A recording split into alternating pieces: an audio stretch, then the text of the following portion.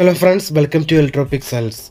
If you like our channel, please don't forget to like, share, subscribe and press the bell icon for getting further notifications.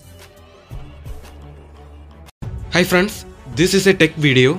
Here you can see it's a external IR adapter. See friends, I made this adapter 4 years before. Because of that, I could not create a making video regarding this external IR adapter. So we will do a video soon regarding the making of this IR adapter. Here I uses two IR LEDs and a 3.5 mm audio jack from old remote. Here you can see we can connect this IR blaster in our smartphones. It is useful for the smartphones with doesn't have any IR sensor inbuilt on it. So you can convert your smartphone as a remote using this external IR adapter. So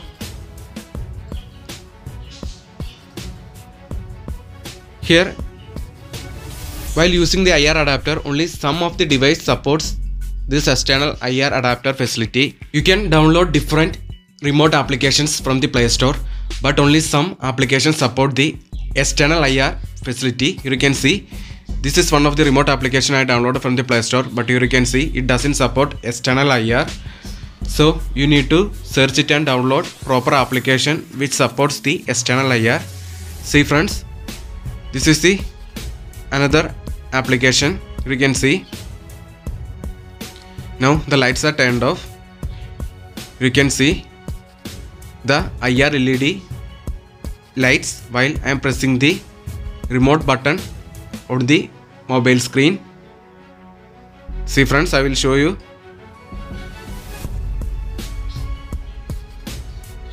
See friends, here you can see the light, IR light blinking. So this means that this application supports external IR adapter.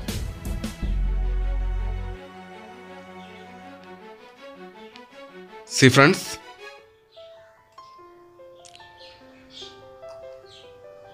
we can easily create external IR adapter using old remotes. So here I uses two LEDs for increasing the strength of IR.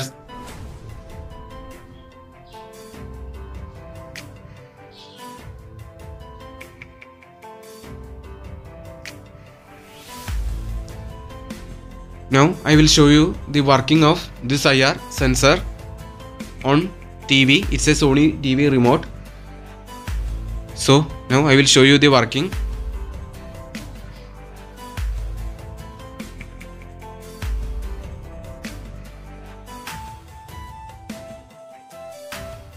See friends, it's a Sony TV remote application that I downloaded from the Play Store. You can see. Now I open the app.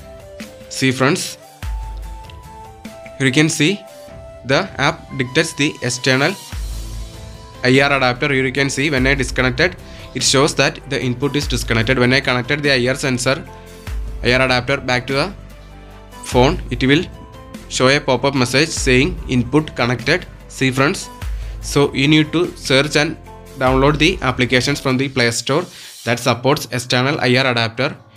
So one disadvantage is here you can see my headphone jack is on the bottom portion of the mobile phone. Here you can see.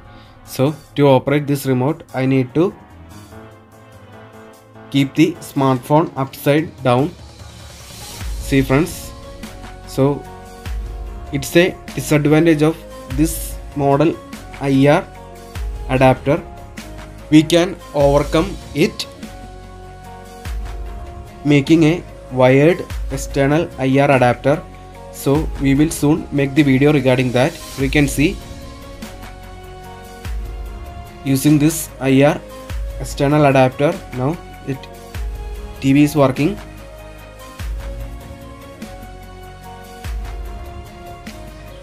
See friends.